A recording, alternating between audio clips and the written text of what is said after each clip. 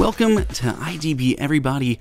Andrew here with iOS 11.3. This is the first developer beta, and there were already so many features, little tweaks, nuances, and stuff to cover that is included in this release. We are going to break it all down for you, going over all of the new features in iOS 11.3, starting off with the Health app. Now in Health, there is a new Health record section that is launching in beta, and it'll partner with working hospitals that'll automatically sync your data, your health records, your test results right here into the Health app without you having to do anything.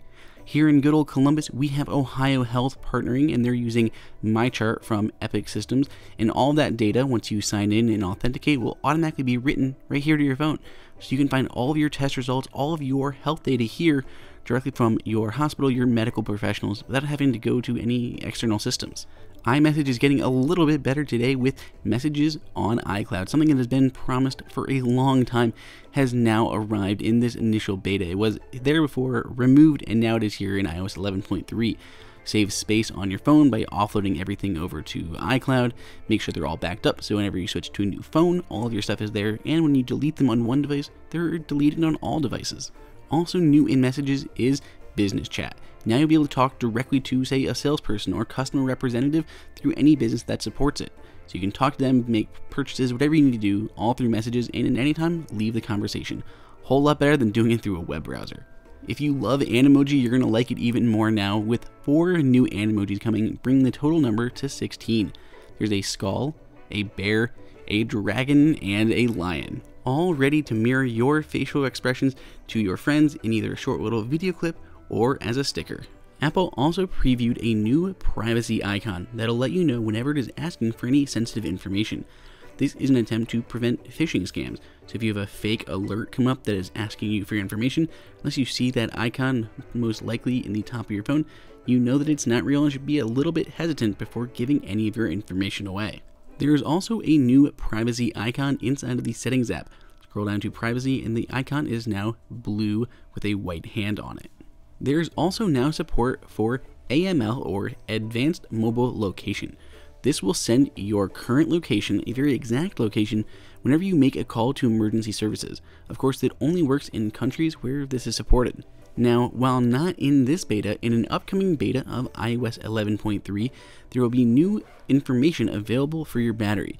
One, you'll be able to view your battery status and if it's been degraded or not, and you'll also be able to disable the performance smoothing, which is what many people were worried about, of reducing performance in order to maintain their battery life. Those will be coming in an upcoming beta to iOS 11.3. In the News app, there will be a new video group in the For You section and significant improvements to the top stories. I use the News app quite a bit, and I'm really excited to see both of those new improvements, much better top stories, and a special section with just videos, so you can go through and preview a lot of the different news content.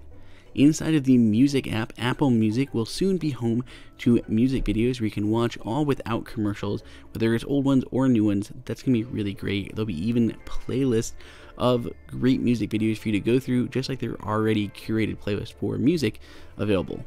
For HomeKit users, Apple previously announced with iOS 11 that they'd be able to update their products retroactively to support HomeKit through a firmware update. That has not been released until now, so now there is software authentication available for HomeKit products.